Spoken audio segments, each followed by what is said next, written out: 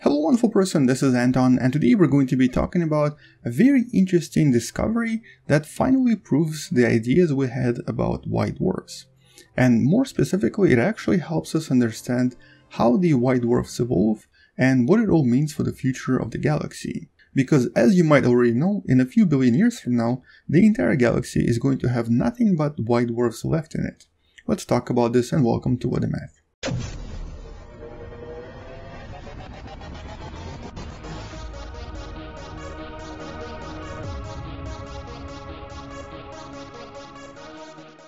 Roughly around 97% of all of the stars in our galaxy, including our Sun, are going to become white dwarfs and stay as white dwarfs for trillions of years. Now obviously we're going to have other objects like neutron stars and black holes and things like brown dwarfs, but most stars will become white dwarfs, as summarized in this illustration made by European Space Agency. So here you see that the larger stars, which usually only live for a few million years, go supernova and produce either a black hole, a neutron star, or nothing. And most of the other stars, like our Sun or the red dwarfs that are the most populous stars in the galaxy, all end up as white dwarfs at the end. The only difference here is of course being brown dwarfs, which usually just turn into the tiny black dwarfs at the end. And so understanding the white dwarfs, their evolution, and of course their properties is kind of important in order for us to understand the future of our galaxy and of course the future of our own Sun as well. But trying to understand white dwarfs and trying to understand what goes on inside of them is also important because it actually relates to quantum physics. As a matter of fact, the material produced inside of a typical white dwarf is a type of a quantum state gas. It's not a gas that you find in everyday life, it's a gas that can only exist when extreme conditions are applied to it. So for example, if we were to take a lot of stellar gas and then start squeezing it into the size of a typical planet, it will eventually reach a state that we call degeneracy state.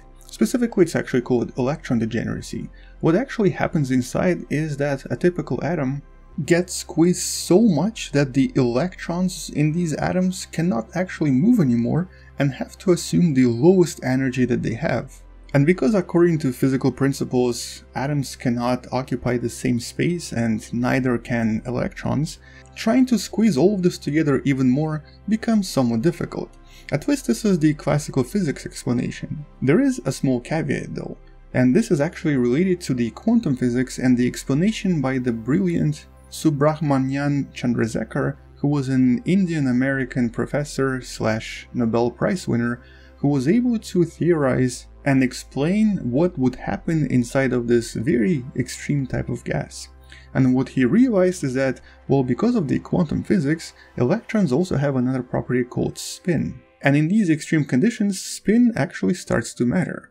As a matter of fact, as you squeeze the gas even more and more by, for example, adding more mass to it, the electrons inside of this gas will now start assuming the same position, with one electron being spin up and the other one being spin down.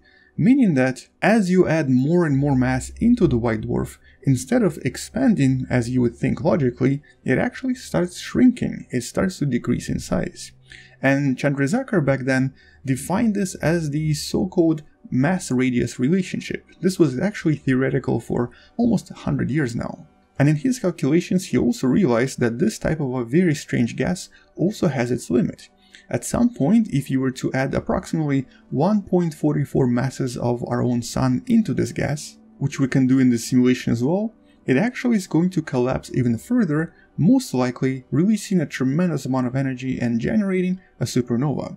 We now call this the Chandrasekhar limit. This limit is very well known to us and is actually very important in cosmology because it allows us to use these white dwarfs as a kind of a measurement candle for different distances across the universe.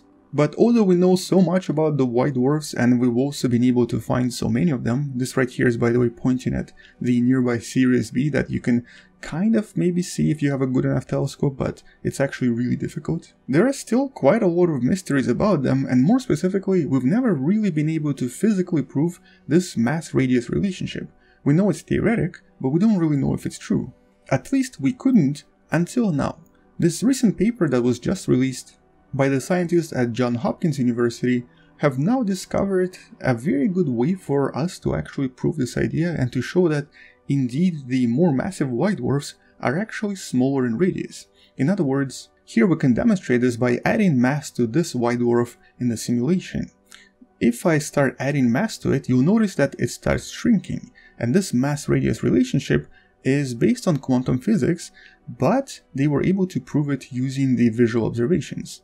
And once enough mass is reached, obviously, this white dwarf will become so compact that it's no longer going to be able to sustain even the electron degeneracy, and the protons and the electrons will start combining, forming neutrons, creating a large explosion. And if large enough mass is added, it can actually produce a neutron star as well.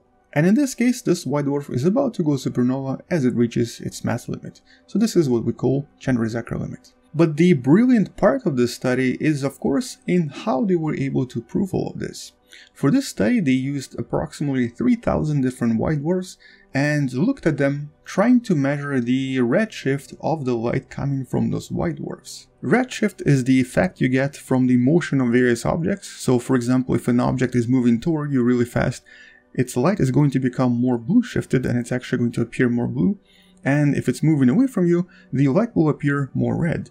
As an example here, you can kind of guess that if these two white dwarfs are exactly the same, but this one appears brighter and more blue, yet this one appears more red, it means that this left one is moving toward us and the right one is moving away from us. But it also may mean something else. It might mean that one of them has more gravity on the surface and the other one doesn't.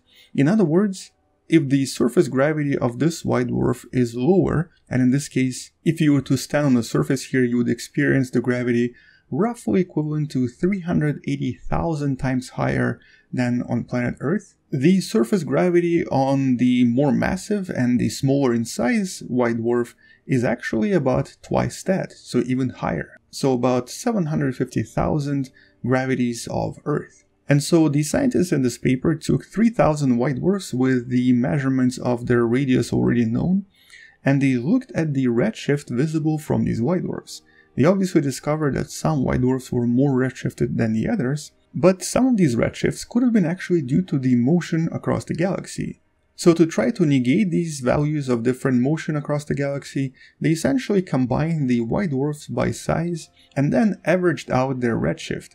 Essentially, if two white dwarfs are moving in different directions, their redshift altogether should be around the same. And by looking at only the average value of the redshift, the scientists were then able to estimate the relationship between the size and of course the mass of each of these white dwarfs. Because here the only reason that this left white dwarf would be more redshifted than, for example, this one here, is because it has a lot more surface gravity. And if their mass is not dramatically different, the only way for a white dwarf to get surface gravity is to actually decrease in size. And so naturally, this is how they were able to prove the so-called mass-radius relationship. The more massive the white dwarf is, the more surface gravity it's going to have, and more redshift it is going to get as well. Although just a side note, this is obviously very exaggerated colors here, they never really get that red.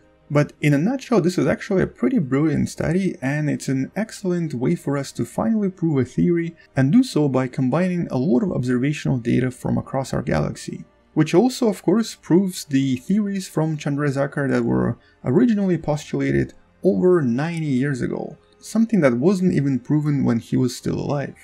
But most importantly, this also combines the two very interesting ideas. One from Einstein, the redshift effects, and one from quantum physics. And both of these ideas once again prove to us that our understanding of the universe for the most part seems to be kind of correct. We do seem to understand how the universe works, how the quantum physics affects various small and also very large objects, and of course how various stars are affected by these quantum physics effects as well. But for now, that's kind of all we know about white dwarfs, and once we learn more, I'll make sure to follow this up with another video. Thank you so much for watching, subscribe if you still haven't, share this with someone who loves learning about space and sciences, and maybe come back tomorrow to learn something you may have not known before. Also, maybe support this channel on Patreon because it does help me quite a lot, and you can also support this channel by buying the Wonderful Person t-shirt. You can also find in the description below. I'll see you tomorrow, space out, and as always, bye bye.